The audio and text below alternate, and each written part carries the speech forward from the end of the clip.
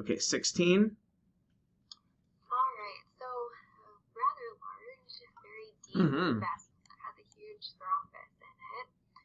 So initial thought at this point would be potentially polyarteritis nodosa versus thrombophlebitis. So determining whether it's a vein or an artery is going to be helpful. Okay. Here. Hard to tell. You can't really use round as a criteria when it's chocked full of. Uh-huh. That'll make it nice and round. But the walls, like the muscularis, looks a little bit thinner here. Less of like that thick wreath that I would associate with an artery. I couldn't find an internal elastic lamina.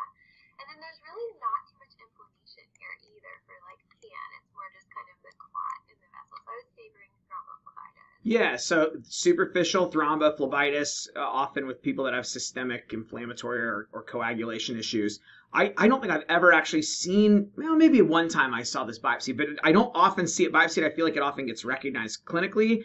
And this is kind of interesting that most of what we're seeing here is actually like blood. See, they're actual erythrocytes. There is some beginning of fibrin thrombus formation. I imagine this was probably a large kind of plug of fibrin thrombus where part of it was more solid. In this area, it was just kind of congealed blood stuck in the middle that hadn't fully turned into thrombus yet. But we know that must be a thrombus somewhere in here because there's no way a normal vessel is going to be this big in the subcutis. That is way, way bigger than any vessel should ever be at this level that I can think of. I've never seen a normal vessel that size at this location this level of the skin. So right away, that's abnormal. And like you said, even though from reading, again, I read up on this since I don't see it very often, you do often see some degree of inflammation associated with it, although this one I feel like is not much inflammation. There's reactive change around it. See, this is abnormal here. There's a little bit of inflammation. There's a lot of edema and fibrin and degenerative changes in the subcutis around the vessel because it's really irritated, I think, from the vessel expanding.